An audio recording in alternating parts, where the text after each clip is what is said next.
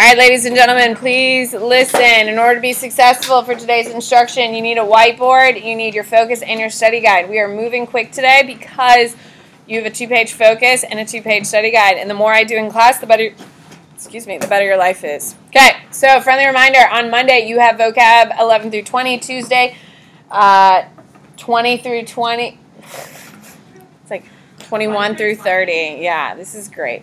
And then, of course, on Wednesday, your focus, your study guide, and your outline are due. You have a half an outline, your normal amount, so it's not that bad. However, it is dense content. Okay, on your whiteboard, please tell me, what is the name of the dude who started the conversation of personality? Who's the dude behind it all? Who is it? Hayden? Sigmund Freud. On your whiteboard, you are born with what? It has 3 of them. You're either an easy baby, a slow to anger baby, or one who is terrified of everybody. Emerson. Temperament. This is a unique and relatively stable way in which people think, feel, and behave. What am I describing? Good. And personality. On your whiteboard, please tell me, what is it called when we value the value judgments of a person's moral or ethical behavior? This is how you judge the world between what is right and what is wrong. What is that? Sophia? Character. Okay. Sigmund Freud lived during what time period that was super repressive and sex was absolutely not discussed? What is it, Curtis? The Victorian era. The time period is important because you need to understand why it was such a big deal. Talk to me after class. You're fine. You're not in trouble. I just have a question. On your whiteboard, if I ask you what you had for dinner last night and you're like, I had chicken fajitas with no tortillas or cheese. So I had chicken and onions. But that pause means it's coming out of your what, Jessica? Preconscious. When you secretly root against one of your friends and you constantly hope that they epically fail, but you would never, ever, ever admit that to someone, but you love seeing your friends fail. Where does that information live? Good. Grace Mary. You're unconscious. And then right now, you're a little hot. And you're hungry. And this heat is making you a little sleepy. And you're now like fully aware of just being uncomfortable in AP Psych. What is it? Kelly. Conscious mind. Your conscious mind. Your conscience is located in what part of your personality? Id, ego, or super ego? Your conscience is located in what part of your id, ego, super ego? Emily? Super ego. Super ego. On your whiteboard, what part of your personality, id, ego, or super ego, has the pleasure principle? Good. What is it? Lindsay? Id. On your whiteboard, please tell me what part of your personality is based on the reality principle or just trying not to get bullied. Good. Madison. Ego. On your whiteboard, what part of your personality is controlled by the libido? What is it? Annalise? Id. On your whiteboard, please tell me, what part of your personality actually makes the decisions of what to go with? Whether sometimes the angel or sometimes the devil. Jalen? Ego. On your whiteboard, when you have the little cartoon angel on your shoulder, it represents what part of your personality? Hayden? Super ego. When you have the devil on your shoulder telling you to do it, it represents the what, Ian? Id. That's all of your animalistic impulses. Food, sex, water, all that stuff, like anything you're like, I just want it, so I don't care about the consequences. Okay, that's all in. All right. On your whiteboard, there are 5 of these total, and it talks about the sexual development of children. What am I referring to? You missed a big day yesterday, Connor. You didn't watch my video, though. Clearly. Guess what you should probably do? Catch up. Yeah. Some girls in my 5th period were talking about how the other world history class watches your videos. The other world history like, class? Mr. Like Nottingham is in the Yeah, yeah. Yeah, I thought it was funny. Yeah, I'm very popular. Huh? You should make them pay. No. You should make them pay you for your videos. No. What do you got, Jalissa? Psychosexual stages. What is it called when you are stuck in one psychosexual stages? Like all you gum chewers. You're what? Camden. Fixation. On your whiteboard, what is the first stage of Freud's psychosexual stages? There we go. What is it? Curtis.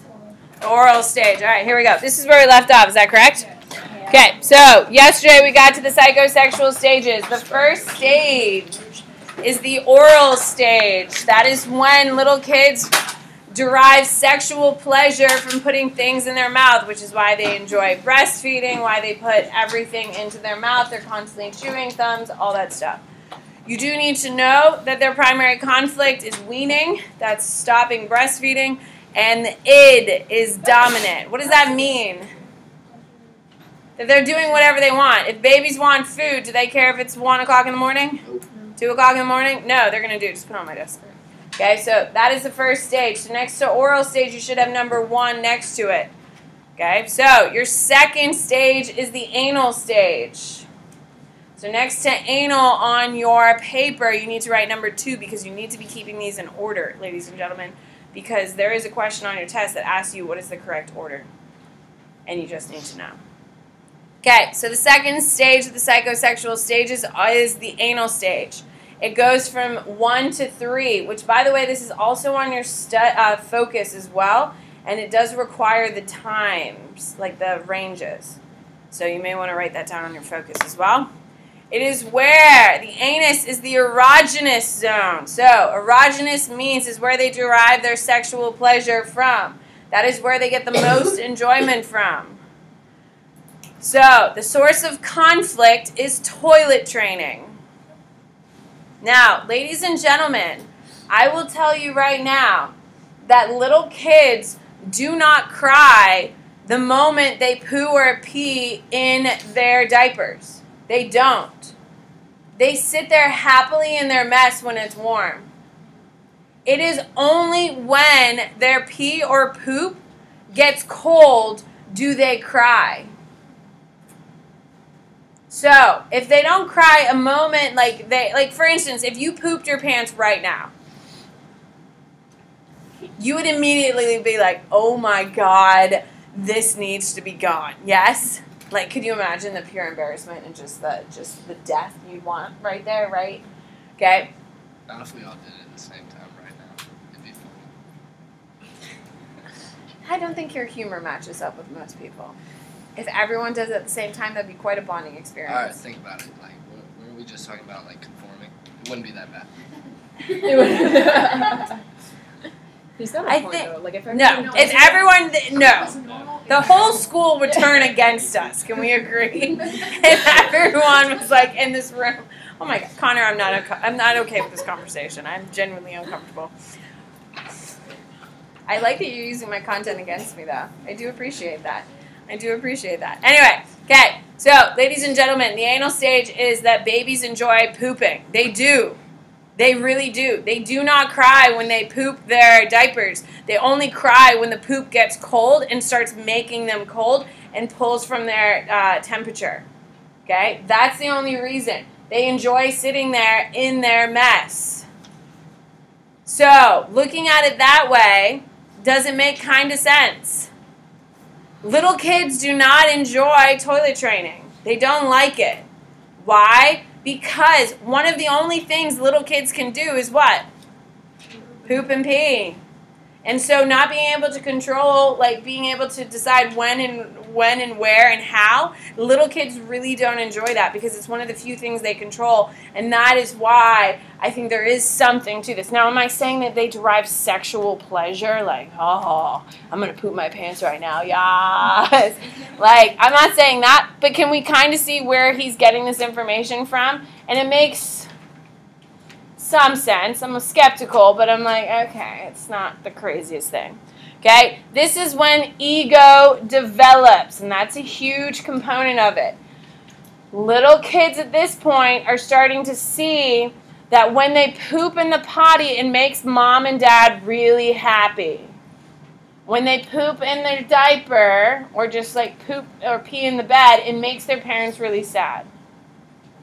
Okay, so you're starting to see that they are starting to make decisions. Well, if I really would rather poop in my diaper, but it makes my mommy so happy when I poop in the potty, they will like, Mommy, look at me, as like they're sitting on the potty pooping for the first time. And so like you're supposed to be like, when you have kids, you're supposed to be like crazy excited for toilet training.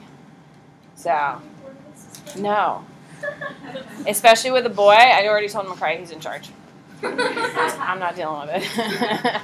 Okay, so what happens if you get fixated? Who here has a dirty room at home? Like, it's gross. Like, you have clothes everywhere. You have things cluttered everywhere. I know it's not two of you. You people are disgusting because you are just teenage kids. Okay, so apparently, Jessica, that if you did not go through your toilet training with any ease, that you hated toilet training, and that you really struggled with it, you're now a dirty person who keeps their room chaotic because you're upset you cannot poop in your diaper anymore. That's what Freud thinks. You're a messy person because that mess gives you comfort because you're not allowed to have your own mess anymore. True, not true? When your mom or dad yells at you for your dirty room and you're like, why do you care? It's mine, right? Why do you think little kids get annoyed when their parents get mad they poop in their pants? Why do you care? It's my mess. That's what Freud's saying, is that the reason why you make it a mess is because you didn't get that satisfaction from keeping it clean. Anal retentive, I know you all have used that expression before. When they say anal retentive, they mean your anus. They mean your butt. Like you are super, super anal. Yes, you've said that. That is that you have so much focus on being neat, stingy, and stubborn. These are people who have been shamed into potty training too quickly, and they feel dirty, so they have to keep everything perfect. That their parents were too harsh when they were potty training and have made them into like germaphobes. I have to keep everything organized. Everything has to be done correctly. Yeah. Anyone here? Some things I'm anal retentive about. Emerson. She just doesn't want to acknowledge it. It's fine. Okay? So, do you get it all? Okay.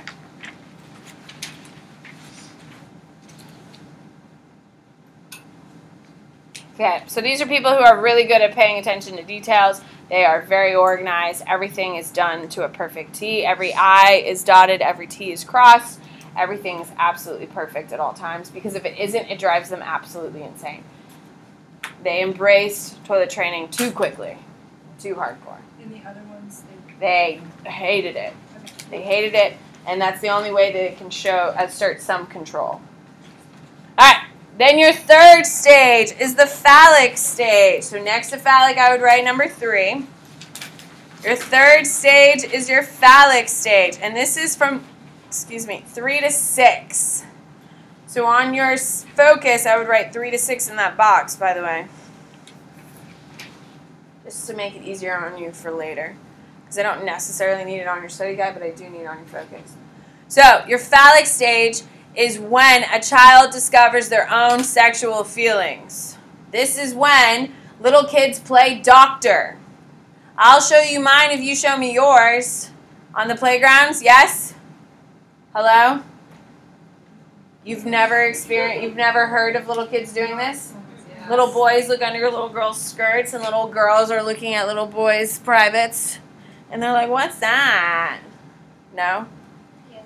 There you go. It's like super common. Like, it is super, super common. Okay, this is when you start getting asking questions like, where do babies come from? Why,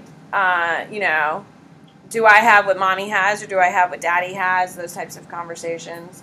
And that's when you start talking about like the difference between, this is when you start having the conversation of, privates and keeping it to yourself and stuff like that. This is when you start having, it's not shame.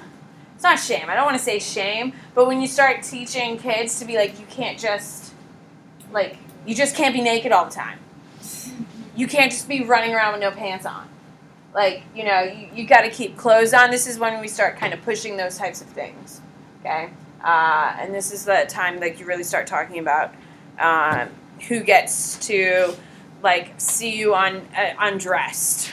Like, for instance, like your parents, obviously, you would explain to your little kid, like, me and your dad can see you undressed because we're helping you get dressed. But, if like, someone else besides me, your mom, or a doctor, the doctor in the room wants to see you undressed, there's something wrong. That's when you start having, like, these big conversations in order to help protect your kid. That's when they're starting to become aware of different parts of their bodies and all these other things. Sophia? The primary conflict is going to be, it doesn't necessarily have a conflict. It's attraction. It's sexual attraction, and we're going to get to that in a second. The conflict is sexual attraction, which we're going to get to. Let me get there. Okay, you need to know the superego develops. That's when you start saying, well, I shouldn't be doing this. I know I shouldn't be doing this. And that's when you start having that guilty conscience. That's when little kids are like, Mommy, I did something. And they start tattletaling on other people. Yes? That's their conscience kicking in. Okay, the Oedipus complex. Enjoy dinner tonight, friends. Okay, the Oedipus complex is part of the phallic. This is when a child develops a sexual attraction to the opposite sex parent. So ladies, they believe that you are sexually attracted to your father. Don't worry, man. You're attracted to your mother. Okay? During this stage, between the ages of 3 to 6, you will notice little girls are all about their dad. Correct? They want to hold their dad's hand, and sometimes, like, dads take their daughters out on dates where it's just the two of them and they go get ice cream and stuff like that. It's not like a sexual thing, people. Don't be perverts. But it's about spending time with their daughter, yes? Okay, dads do that. They do father-daughter dances. I'm not making this sexual. I'm just telling you, like, these are certain things. What? We did this at St. Mary. Yeah, that's... So during this age... I'm not telling you it's sexual based. I am not saying like you're like, oh yeah, dad. I'm simply saying during this time period between the ages of 3 to 6, your opposite sex parent is very important for you to have in your life. You crave, if you're a girl from 3 to 6, you crave your dad's attention because you need that attention. All the boys in the room from the ages of 3 to 6, guess who your favorite parent was? Your mom. Every time you went out, you held her hand, you would hug her, kiss her, cuddle on the couch. After the age of 6, guess what you stopped doing? You probably stopped doing that completely. Now, that happens naturally. Am I telling you that it's because you're sexually attracted? I don't believe in the sexual attraction component, but can you see where he's coming from? Yes? Okay? Think back to your ages of 3 to 6. Who were you the closest to? Ladies, you were probably closest to your dad. Can we agree? You were daddy's girl. All the boys in the room, you were probably your mama's boy, right? Followed her around, held her hand all the time, told her she looked pretty all the time, all those things. I'm not trying to make it sexual because I don't believe it's sexual at its core, but this is where Freud is getting his evidence, and you can see where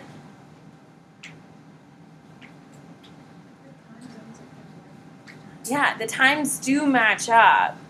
I just don't believe, like, yeah. I think it's more just like the development area, but you can see that it is an interesting. Now, the kicker of it all is if you are a female and you, during this time period, you were closer to your dad, you did have more resentment towards your mom, which is going to come back later. That resentment is going to create jealousy. So as you get older, this is when you start having, like ladies in the room, this is when you start having issues with your mom. Freud says it's because you're frustrated that your mom gets to have sex with your dad and you don't.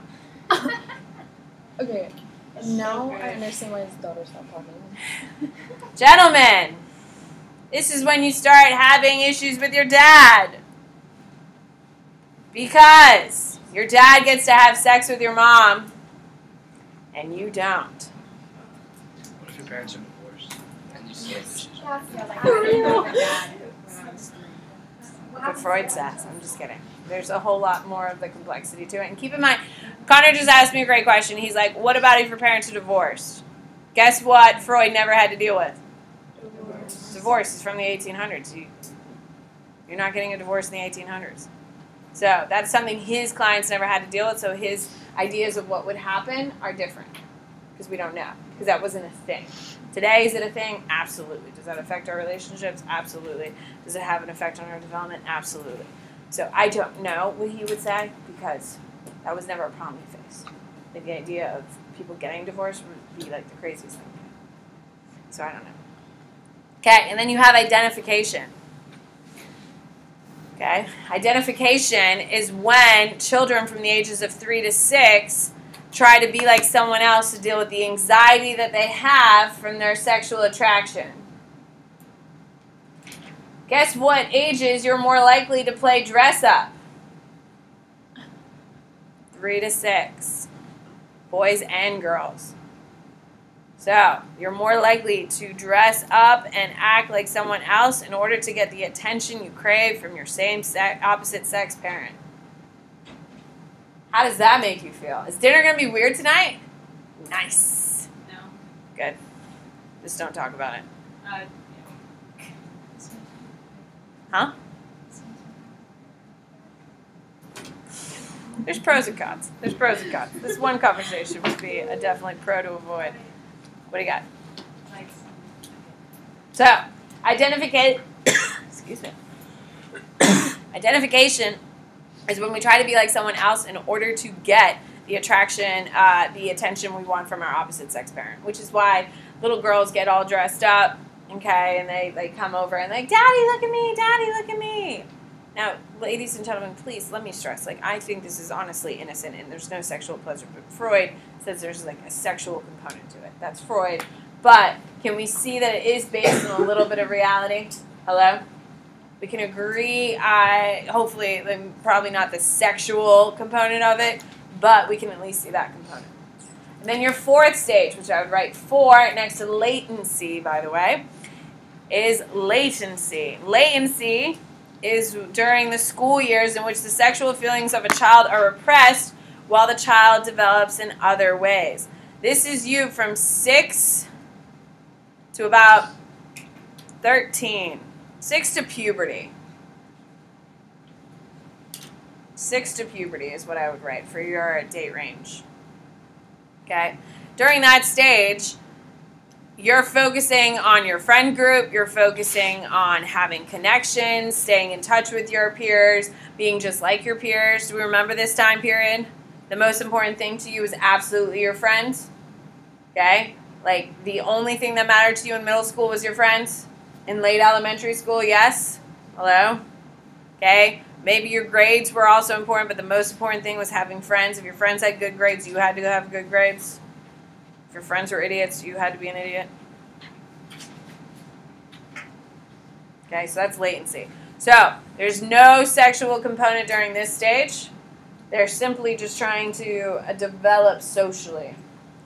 And then finally, we have the genital stage. Don't you love the names? Don't worry, when we do whiteboards here in a few minutes, imagine the responses. This is when I always get a pop-in. I always get a pop-in with like genitals all over my kids' whiteboards. Happens every year. Charles, get this down. Genital stage is a sexual awakening, reawakening within the with appropriate targets. This is puberty to death. Okay, this is when you want to have sex with other people, not your parents. Isn't that kind? Well, thank God. Well, thank God is right. You said puberty till death? Puberty till death, yeah. It's the fifth stage. Yes, it is the fifth stage. Put a 5 next to it. Thank you, Ian. I was so good about doing it the whole time except for the last. Okay, this is when you want to have sex with other people. This is puberty till death. Okay, and you are going to, yeah, that's it. So the focus or the conflict in the genital stage is you have to have someone to have sex with. You have to find someone who will have sex with you. That's the conflict. So, good luck. I mean, I don't know what to tell you. Yeah, your obstacle is finding someone who will have sex with you. So that's the conflict. I mean, hopefully you've got some standards.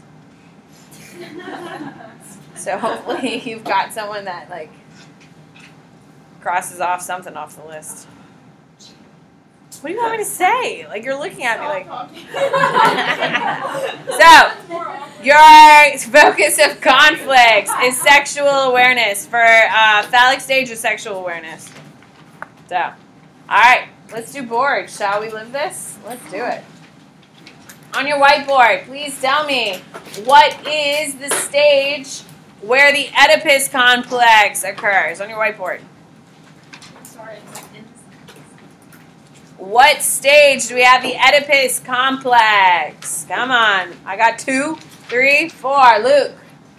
Phallic. On your whiteboard. What stage do we have identification? What stage do we have identification where we dress up and act like other people in order to get the attention we crave? Grace Mary.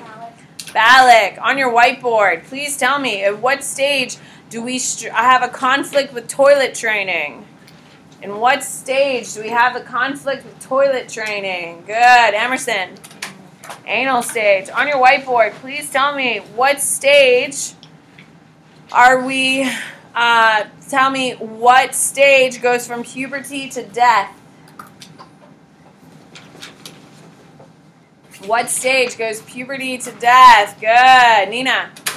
Genital. On your whiteboard, please tell me, what stage is there no sexual feelings, but a focus on developing socially within a group? What is it, Margot? Latency. On your whiteboard, give me all 5 psychosexual stages in order. Yes. Give me all 5 psychosexual stages in order. Charles, you do know you're supposed to be doing my whiteboards, right? Like I'm not doing this for my health. Good. What do we got? Camden. Oral, anal, phallic, latency. There you go. All right, perfect. Any questions about the psychosexual stages? How do we feel about them? You're right. Lindsay's ready to move on. I'm right there with you. However, can we agree that they make some logical sense? You don't have to agree with them. But they do make some logical sense, and there is some evidence to support it. All right, here we go. So, right now we're on to our 4th theory of Freud's. So Freud came up with preconscious, conscious, and unconscious. He came up with id, ego, and superego. He came up with the psychosexual stages, and now he came up with psychoanalysis, which you should be writing down. Psychoanalysis is the term Freud used to apply to therapy on how our brain works. When you think of going to see a therapist, this is what you probably think of. In the movies, when you see a movie scene where they go talk to their therapist, this is what they depict, even though most therapists are not psychoanalysts. Have you ever seen Freaky Friday? Freaky Friday, the one with Lindsay Lohan and who's the mom? Jamie Lee Curtis, yeah, because she's the Scream chick. Or not the Scream chick, she's the Halloween chick. Okay, Jamie Lee Curtis's character in Freaky Friday, the Lindsay Lohan one, the mom, is a psychoanalyst. So when you go, how do you know if you're in and seeing a psychoanalyst? Because it requires special certification. There's only one university. What are you laughing at? I'm literally right here. Anyway, okay. So to become a psychoanalyst, you have to go through about 15 years of schooling. To become a normal therapist, you just need a bachelor's degree, which is 4 years. To become, it's not that much, yeah. Like just a regular like family therapist, and then you'll notice that they don't have a doctor in front of their name, they just have a bachelor's. I have 3. But they have a bachelor in psychology, and I don't have one of that. But they can become a therapist with just a bachelor's, okay? Then you have different rankings, and if you're a doctor, typically you're either going to be a doctor of psychology or a psychoanalyst. There's only one university in the whole country that teaches psychoanalysis, and it's University of Boston. Yeah, it's the only one in the whole country. So the difference when you, so regular therapy, like if you've ever been to therapy, you go and you sit on a couch and you and your therapist look at each other and have a conversation, yes? Like you sit on a couch and you're like looking at each other, or across from like a coffee table between you, and they're sitting in a chair and you're sitting at a table and you're just sitting. My sister goes to therapy every single week. My sister has been diagnosed with depression since she was like 15, which is actually on the young side. So she goes and meets her therapist at Starbucks. She's been seeing this chick for like 6 years and stuff like that. So they go to Starbucks and they sit there for an hour, and that's where they do their therapy session. But they sit at a table and they stare at each other. That's typical therapy. A psychoanalyst is you lie on a daybed.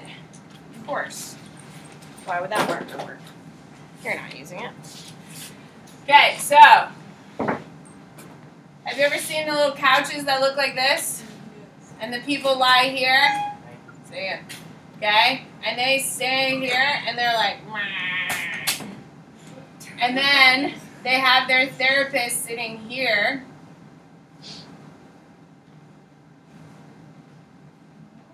In a chair.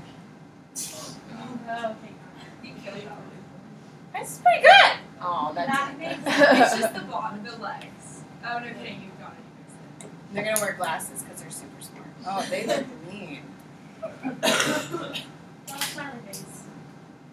No, he's working. Oh yeah. We got it. He's putting his hands behind his head. Yeah. Yeah. His body's just a mind. That's why you're therapy. Okay, so psychoanalyst. The whole setup is really important to it, okay? And you have to understand the setup, which is why we're taking the time in order to do it. In a psychoanalyst, what happens is that you, as the patient, you are going to lie on a couch or lie on one of those day beds, okay?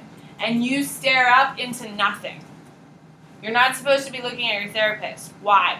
Because it's all about getting your unconscious to come through. So if you're staring at someone and they're making faces as you're writing, as they're listening, are you going to keep talking or not say anything? Yeah, exactly. If you start talking to me and I'm just like making this face, what are you going to immediately stop doing?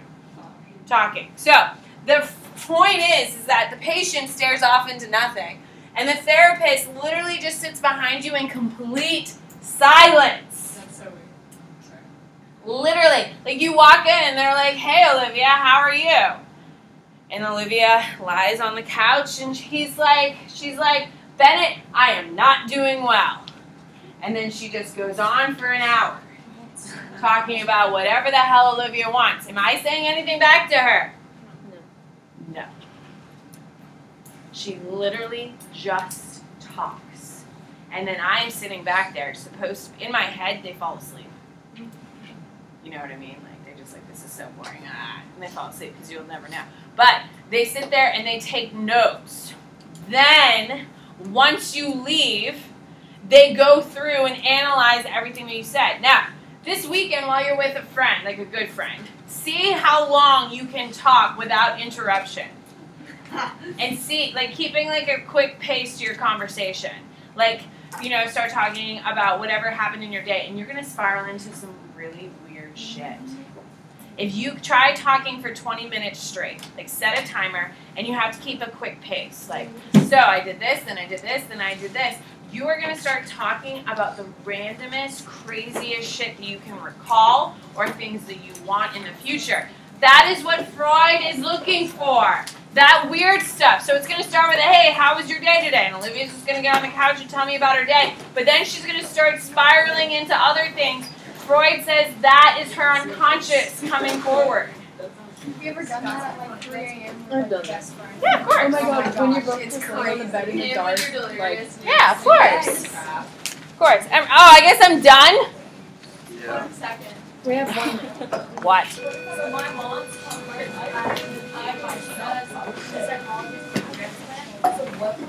She's a psychologist for transplants? That is probably, so there's like 8 different types of therapies. So she's probably behavior-based therapy, where trying to take care of it, and probably humanistic, where by taking care and nurturing the soul of a person, they improve that person. So that's probably her. There's tons of different types. Very few people are psychoanalysts, because the schooling is so regimented, because you have to be able to decipher. Like, if I say reindeer in a story where I meant to imply a dog, the psychoanalyst has to be like, she said reindeer. Reindeer represents this. She really means this instead of that. Like, I'm not I'm waiting for you to go as much as you get